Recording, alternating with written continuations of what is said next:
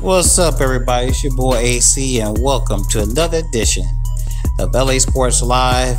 And I know you guys saw the thumbnail, you read the thumbnail, and apparently the Oakland Raiders are heavily considering cutting all ties from wide receiver Antonio Brown and letting him go. You guys know since the acquiring Antonio from the Pittsburgh Steelers, has been nothing but issues with him this offseason.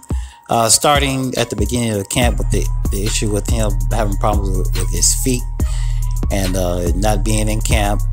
And then we had the big blowout with him and his helmet.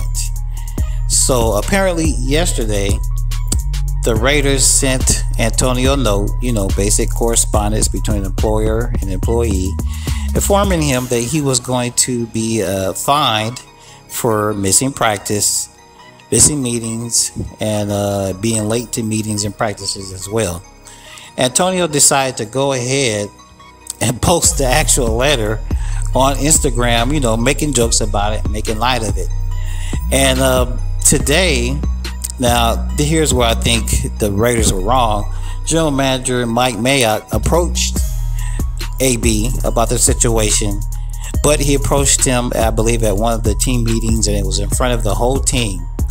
Well, AB, being AB, of course, you guys know it ended up being a heated argument. From what they're saying, it did not get physical, but it became a very heated argument, and the two had to be separated. Now, if you know AB, which I don't know very much about him, but I've seen a few of his interviews, and he's kind of out there, so I guess you could just say this was to be expected. Will he play at least one game with the Raiders? Time will tell.